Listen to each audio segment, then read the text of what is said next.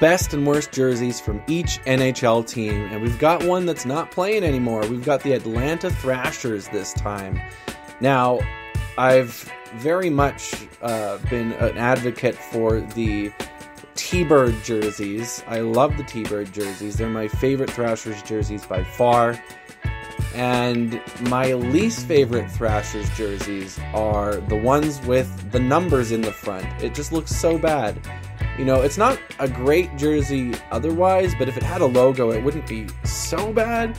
But the fact that it's just Thrashers and a number in front is brutal. I think it's awful, horrible.